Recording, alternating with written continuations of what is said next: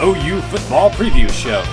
Brought to you by your local sponsors, Eskridge Lexus, Eskridge Honda, the Hal Smith Restaurant Group, including Louie's Grill and Bar, Knippelmeyer Chevrolet, the Shack Seafood Restaurant, Lorick Ranch Home Furnishings, and the Trails Golf Club. Now here's your hosts, Rick Heath and Al Eschbach. Hello sports fans, and welcome to the OU Football Bowl Show. I'm Rick Heath. With me this time, Mark Rogers. Mark, welcome. Rick, it's good to be here. Thank you. Thank you very much. In the bowl we just mentioned, OU plays Clemson in the Russell Athletic Bowl from Orlando, Florida. Kind of an obscure bowl, but a great setting. Yeah, it is a good setting, and Oklahoma's not been to Florida for a while for a bowl game. They haven't played Clemson since Barry Switzer's last game in 1988. And Clemson's a good team. They come from the ACC, played Florida State close this year, and they've got a good program. It's a chance to see Brent Venables again, and I'm sure he'll be motivated to go up against his old team. As well he should be. And they're still close, I'm sure. They still have a good friendship, but he was not exactly asked to stay. Yeah, he was not asked to stay. So, he will want to have his #1 rated defense play well against the Sooners. Yeah, I mean, they didn't say, hey, Brent, pack your stuff and get out of here. I think they said, it might be best for you to try to pursue some other opportunities, and that's a pretty good opportunity that came up. Dabo Swinney is a good coach, and Clemson's been known to recruit good defensive players, and they've got some good defensive players this year. But the motivation aspect will be there. It'll be there for both sides because I think that they're going to be competitive on the OU staff too. It'll be a very competitive game, and as you said, Mark, OU has not been to Florida in a while, and so this it'll be a good game for TV, good game for the OU fans, and we'll talk a little bit more about which OU team shows up. I don't know. I can't answer that question. We don't know. I have no idea. Hey, but we're at Sam's Optical here on 74th and South. Walker, Rick Heath, Mark Rogers with you. And Mark, one last thing before we go to break here is that OU is coming in and they've got Trevor Knight back. I think that's a big plus. I think that helps. I think still, no matter what kind of effort you see in the bowl game, they're going to be worried about his long-term viability at the position if he can stay healthy, running the football down the field.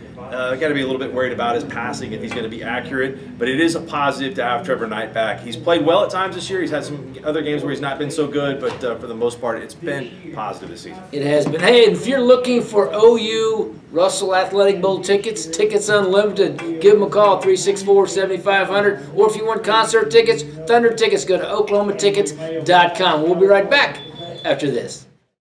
It's Tommy time. It's time for smiling, styling, and profiling in your cool and comfortable as an ocean breeze Tommy Bahama fashion for men and women from Pinpoint Resource. From head to toe, Pinpoint has the ultra-cool quality name brand fashions like Allen Edmond, Johnston Murphy shoes, Enro shirts, and Bill's khaki. Great fashion, great value, and always great customer service. Pinpoint Resource, where value exceeds our customers' expectations. Pinpoint Resource, 50 Penn Place. Hi, it's Sam at Louie's Grill and Bar, reminding you that the weather is hot. So come cool off at Louie's and try one of our delicious salads, like our turkey chicken club salad. At Louie's, where you come for the food and stay for the fun. Why have people trusted Sam's Optical for over 30 years for their eyeglass needs? I think I'm the new kid on the block with Sam's. As a matter of fact, when I came here, I wasn't coming here to buy glasses. I was coming here to get some information to where the doctor's office was next door. And just the ambiance and the atmosphere. After they gave me the information I needed, I went to my eye doctor. Then I came back in and felt like I was at home. Sam's Optical for over 30 years, bringing you the best prices and service at any of Sam's locations. Lorick Ranch, 4111 West Reno in Oklahoma City is where you'll find the perfect blend of elegance and rustic to fit any room in your home. Living room suits, dining rooms, bedrooms, and the den. And the kids are going to love our bunk bed selection. So whatever home or room you're looking to decorate, Lorick Ranch has you covered. Welcome to Lorick Ranch, where rustic meets elegance. Y hablamos español. Lorick Ranch, 4111 West Reno in Oklahoma City. Knippelmeyer Chevrolet. Knippelmeyer Chevrolet. Knippelmeyer Chevrolet. Come on down and join our family, and we'll shake on it. Knippelmeyer Chevrolet. And welcome back to the OU Football Bowl edition here from Sam's Optical. Rick Heath, Mark Rogers. Mark, now, two teams, OU and Clemson, kind of going in different directions. OU lost 3 out of their last 6. Clemson, on the other hand, won 8 of 9 and won, in a good fashion. in that ACC bracket. Yeah, Clemson is coming off a victory over South Carolina, which is very important. They haven't had a whole lot of success against Steve Spurrier. Their one loss, they had some injuries against Georgia Tech. Georgia Tech dominated the ball running the football against Clemson, and I think that's a key for Oklahoma. They can have some success if they will commit to the run and establish that. Samaje Perine, I think, will play. He has not practiced as of yet, but should be in the game, and that's a big weapon for OU. Well, and it should be. Now, you mentioned earlier how well Trevor Knight was pass or throw. You know, with his injury, I'm not sure that they can put him in a running situation. You know, not wanting to risk another injury to that neck. I think that's a very difficult spot to be in as coaching staff at the University of Oklahoma. They fell in love with Trevor Knight with the way that he improvised in practice. You gotta let the guy improvise on the field. If you try to scheme the offense where he doesn't run the football, then you really tie one hand behind your back. I think also, Rick, a big key for me with Trevor Knight is executing fakes, executing the mesh play in the zone read. Trevor Knight didn't do that very well this year. I think Cody Thomas did it a lot better.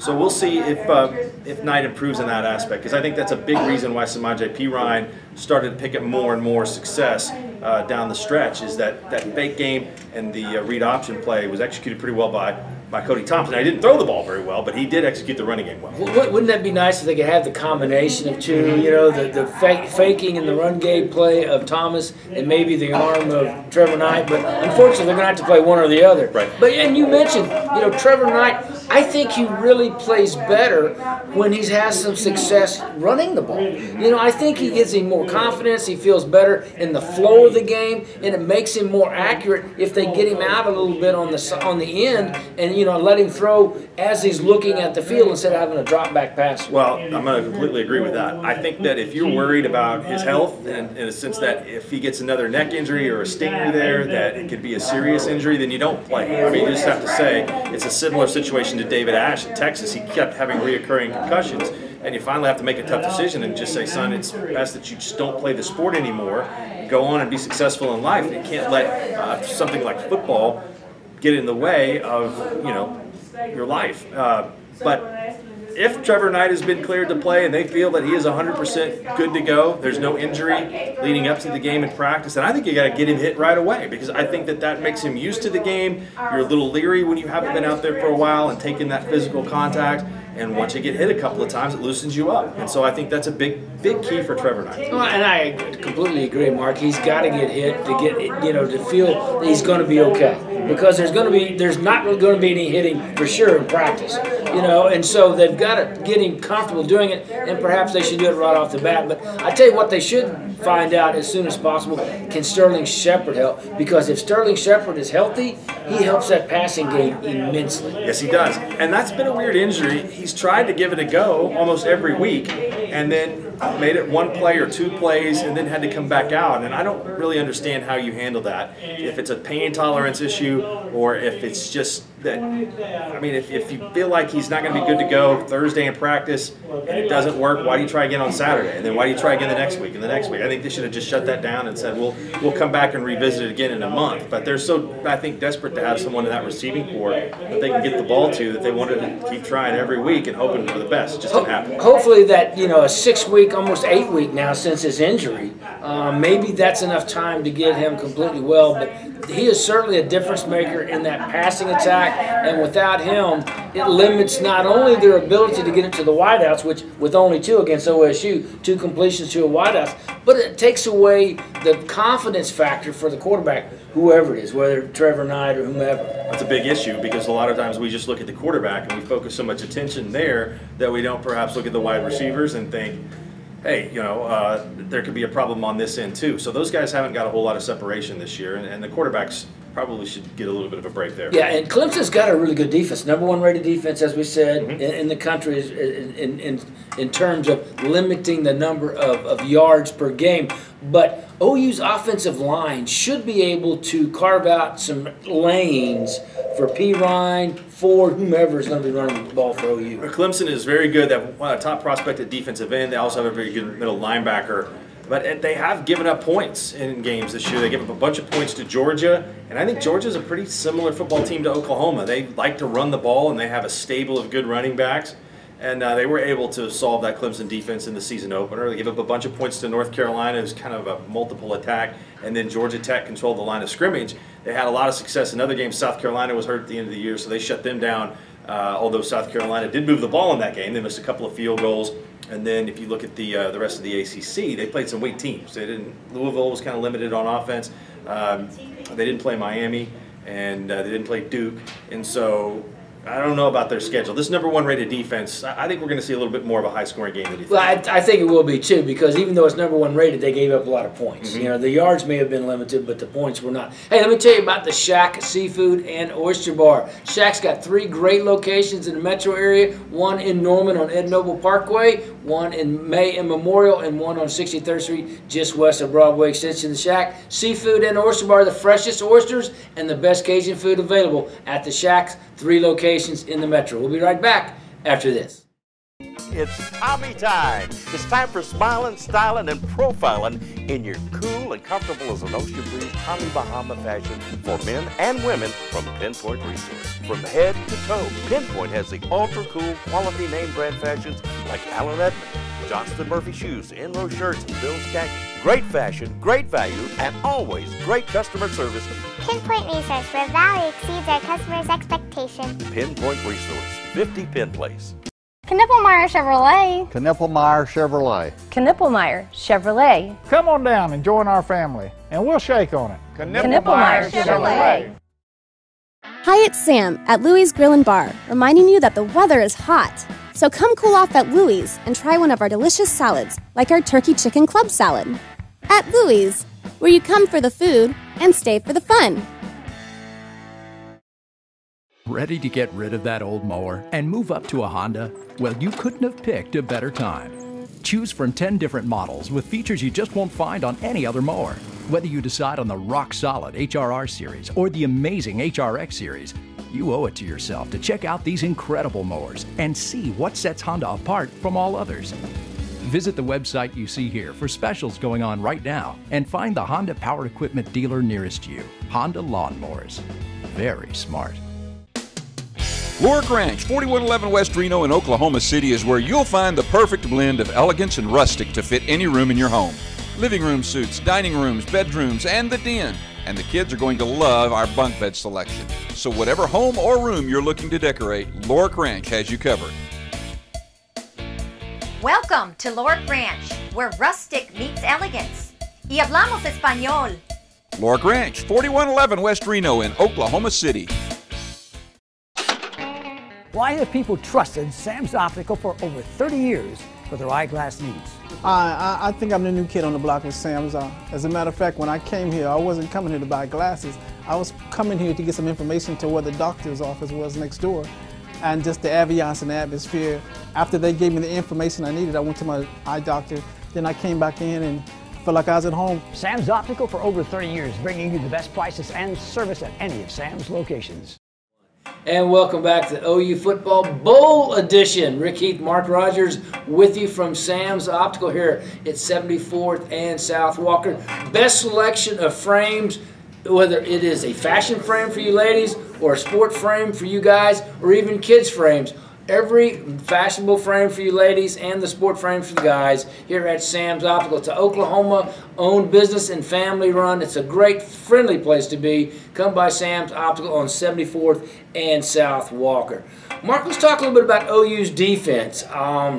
Would it be so nice that we could solve Mike Stoops' problem just by talking about it? Right, yeah. But unfortunately, it's not that solvable. Mike Stoops has got some big problems on the defensive side. Not going to have Geno Grissom, the defensive tackle position, who was a huge part of the win over Alabama a year ago.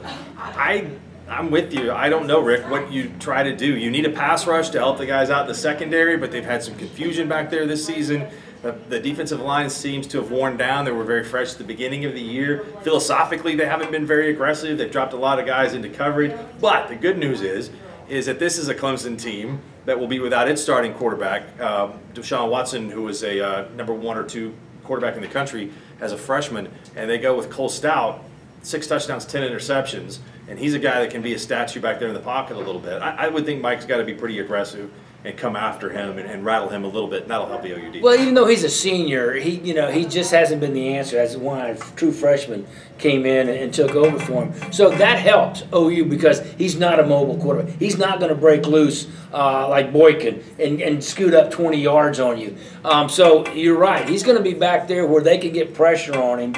And if they can match up with the two good receivers that Clemson have, they got Artavius Scott's the freshman. Yeah. He had some really good numbers, and the sophomore receiver was their leading receiver. So they've got good receivers, but Stout is not all that great. They got a freshman running back that got 700-something yards, but most of that was in the last few games. So they're not great on offense, but OU hasn't been great on defense. So we have the lesser of two evils right there. I think you've got to be careful that you don't get beat on some pass plays, and just be content there that you don't want to let them get behind you. But that's one area where OU has really struggled. The quarterback and wide receiver are two of their best recruits that they've got, and those are the guys that Oklahoma's going to have to stop. Yeah, and they're looking at it right now as OU's defense is going to have enough time to clean up some problems. Now, we thought that would happen during the year. It didn't.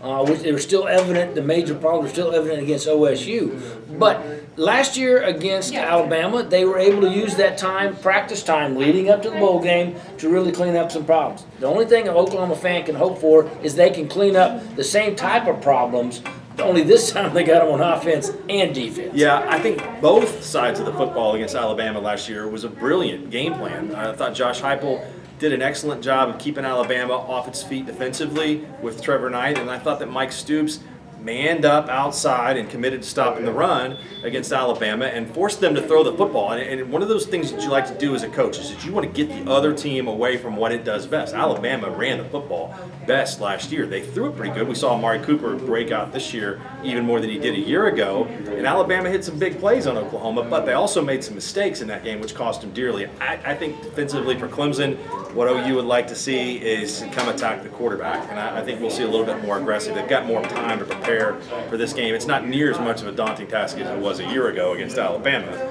But I think Oklahoma has a good game plan. Yeah, the statistic I liked is Cole Stout's got 6 TDs, 10 interceptions. Yeah. If they can intercept McCarron like they did last year against Alabama, surely they might be able to get a couple picks against Stout if they can get pressure on him and he throws it up. And I think those turnovers will help them tremendously to their advantage of being confident and getting pressure on that quarterback. Mike Stoops has gotten a lot of heat, and rightly so. But what we really need to look at as well is, hey, when you're in the Big 12, you go up against really good quarterbacks and really good offensive coordinators. That's some of the best in the country, and I think that it'll be a relative break for it. It's going to be tougher on the offense in this game because Clemson's got some players on defense, but it's going to be a little bit easier on the defense because that ACC offensive Clemson is not like these in the Big 12. A team like Texas Tech, better offense than Clemson. Not a good football team, not a better football team, but much better offense. Better offense, better scheme. Yeah. Clemson doesn't have to have a great scheme in the ACC. They just have to have a good defense, and that carried them this year.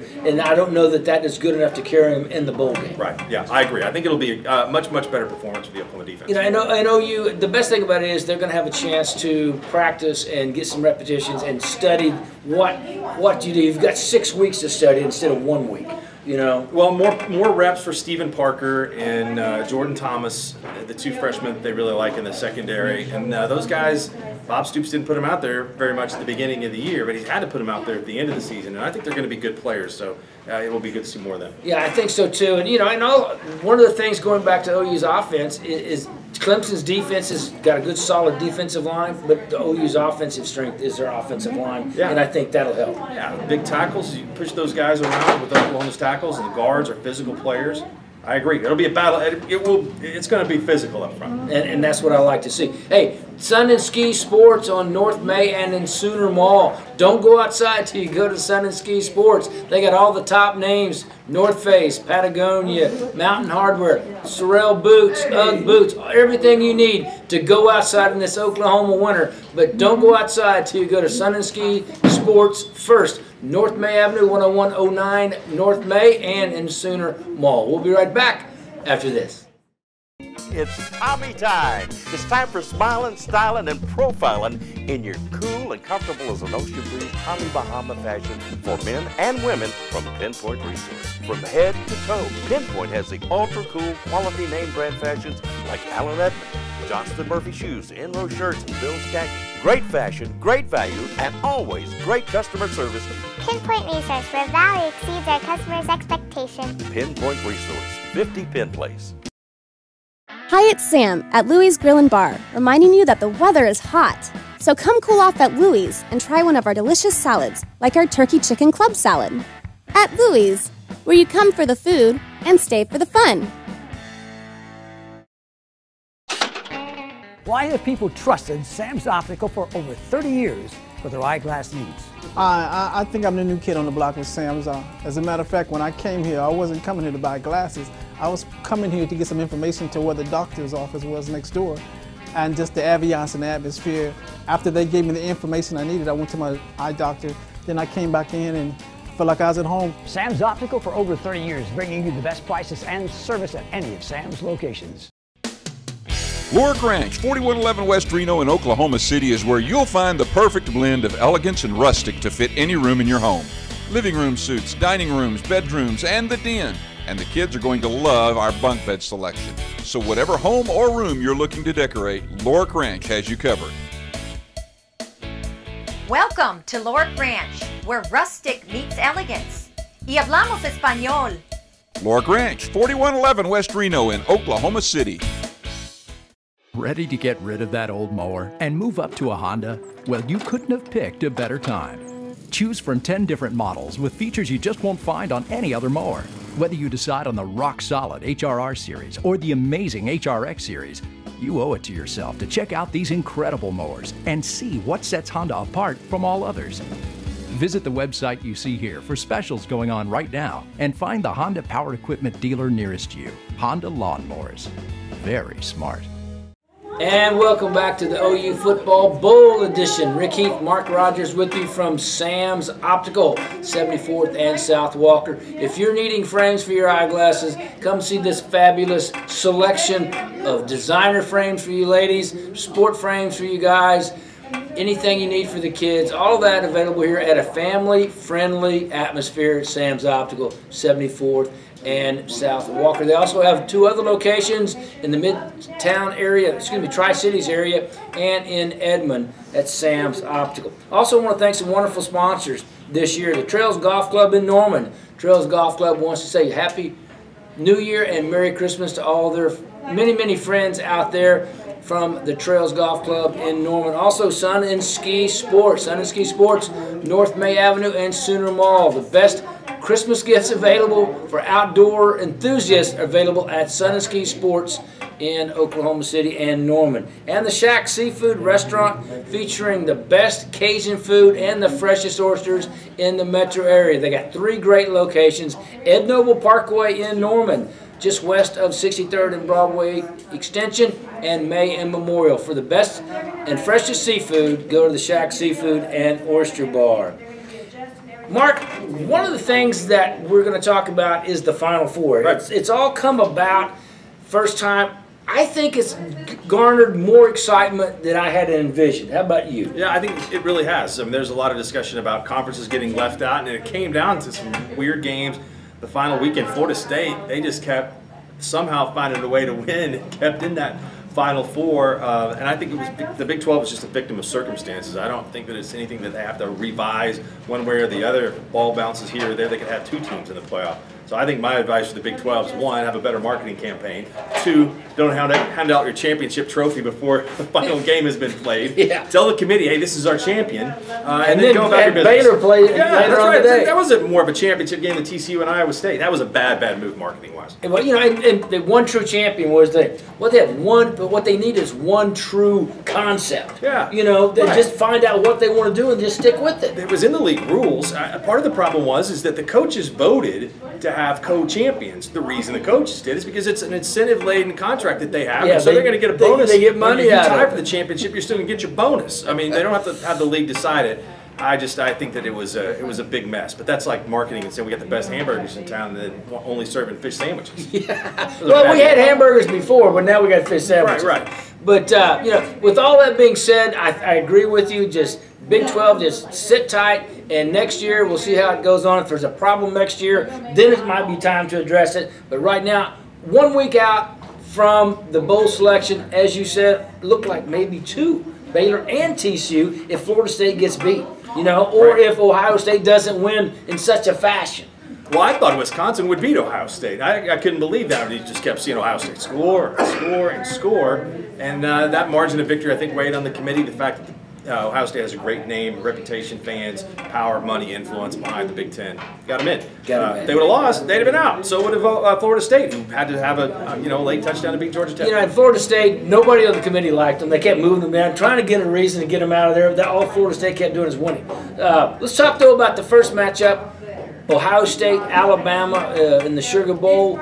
Your thoughts on that matchup? Well, coaching. I mean, it's a powerhouse coaching matchup. You got Urban Meyer and you got Nick Saban, and those are the 2 best coaches in college football right now, today. I mean, if you look back, there's guys that have had historically better records, but Urban Meyer's system is tremendous. You put in a third quarterback, doesn't matter. They keep going and scoring and putting up a lot of points. They had a terrible game against Virginia Tech, and they overcame that and were dominant the rest of the year. They had very few even close encounters. They're the kind of opposite of Florida State, and I think this is going to be a pretty good game, but I like Alabama. Well, I like Alabama, but, you know, I like Alabama to win the game. Let me say this, I don't like Alabama. Okay, I want to clarify that. Okay. I like Alabama to win the game, but I don't like Alabama. So for that reason, I hope Ohio State wins.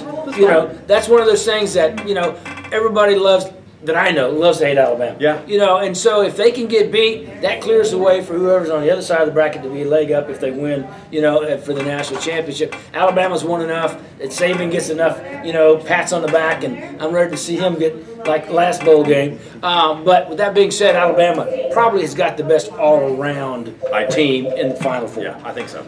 You know, now Ohio State, you know how bad it was for Oklahoma looking back, 2 quarterbacks. Well, they're down to their 3rd quarterback, and they win in their bowl game in unbelievable fashion. They have an offensive system, and they play to it, and it shows. I mean, that's Urban Meyer's great coaching. All right, Oregon and Florida State, and as we said earlier, all Florida State does is keep winning.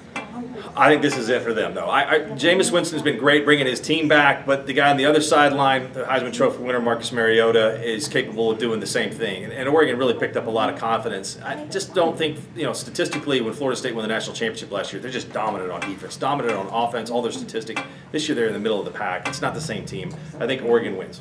I think Oregon wins too. I like Oregon. I like their style of offense. I like how they do it. I like their uniforms. I like everything about Oregon. So I'm an Oregon fan. I don't like Florida State. I hope Oregon wins. It'd be a great matchup, Oregon against Alabama or Ohio State.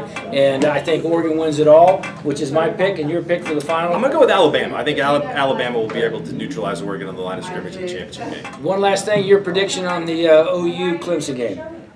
You said which team was going to show up. We got to be able to figure that out. I think Oklahoma's better than Clemson. I think they'll find a way to win the game. I'm going to say 31-27. I got it 38-35. It's going to be high scoring, but I think OU wins it. That's going to do it for the OU Bowl selection here for Mark Rogers. I'm Rick Heath. We'll see you next time on the OU Bowl Show.